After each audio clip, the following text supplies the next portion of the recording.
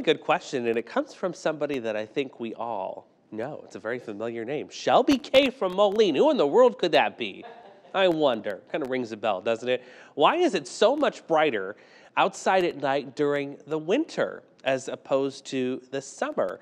She's onto something. I'm going to break this down really simply for you. So here are the main factors. One, thicker air during the winter. The air mass, especially the one outside this morning, is very, very dense. Cold air is much more dense than warm, humid air, believe it or not.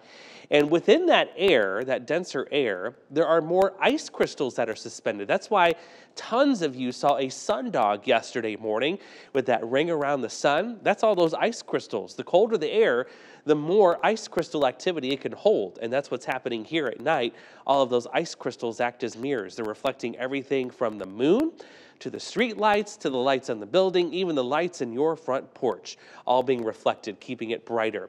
3, the snowpack, especially the one that's on the ground outside right now, that reflects tons and tons of light, and those are the 3 main reasons why winter nights are so much brighter.